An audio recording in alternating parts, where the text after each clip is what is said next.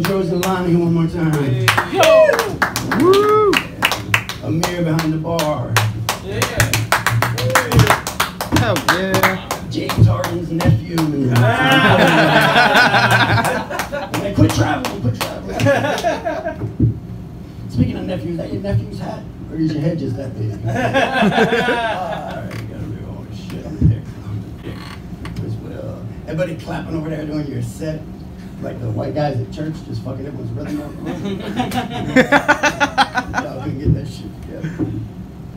Oh, Kyle was talking about Elizabeth Warren. I think I'm 256 times as Native American.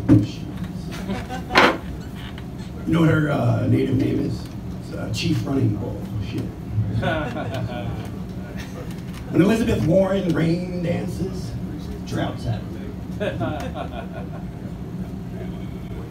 I'll give it for Kevin, my neighbor growing up.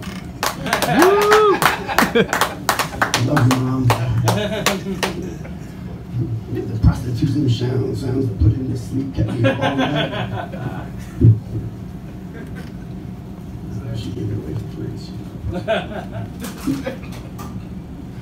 Holy shit, she's gonna beat the hell out of me for that joke. You think the term hell froze over came from a snow day in Bayonne?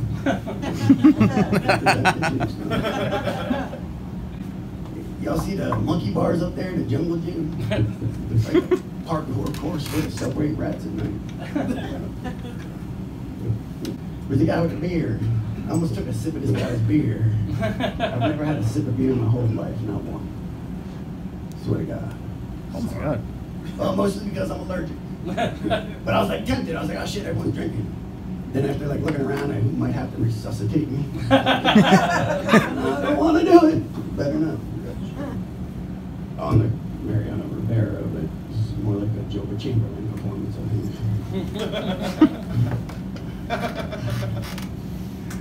think. Nick was talking about sucking his own dick. More. That's all he talked about. So. I went to high school with this kid that actually sucked his own dick. No joke. I don't know if that's the qualification. That's cool. Shit. All right, let's get to some jokes. Someone gave me, I've got a bunch of weird compliments in my life, but the other day, this girl, she's like, you know, you're kind of like a taller, like maybe Joe Rogan and Gary Vee. But like with more hair. And at first I was like, holy shit, thank you. Because if I was a fraction of either of them, I'd be pretty happy with myself. But then I was like, that's a little fucked up. Like, picking on them for being follically challenged.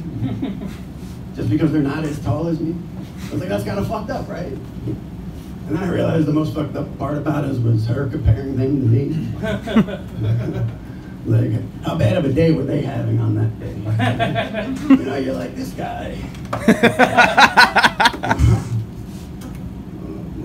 Oh, when I was growing up, I found out that there was going to be a WNBA.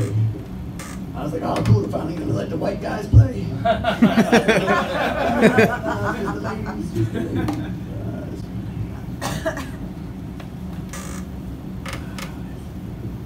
You know what's some bullshit?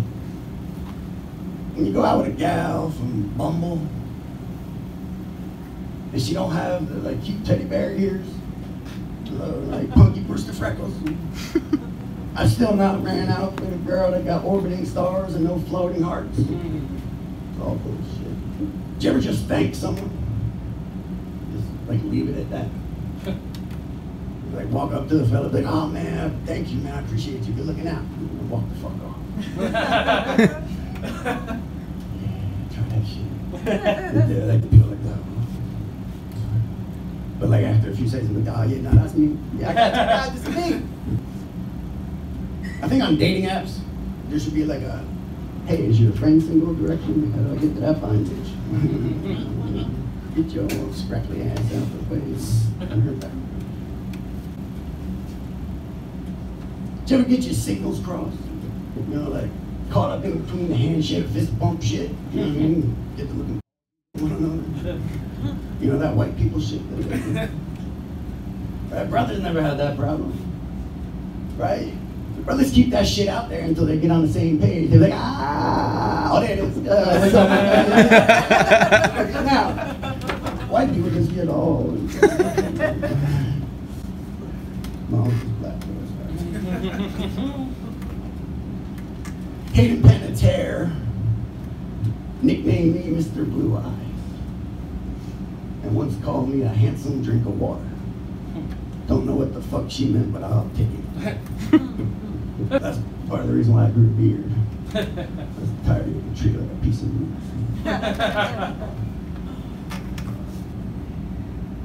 For somebody completely lacking in it, Nick Cannon sure hosts a lot of talent competitions. What is this? Those who can't do host? All right, that's enough.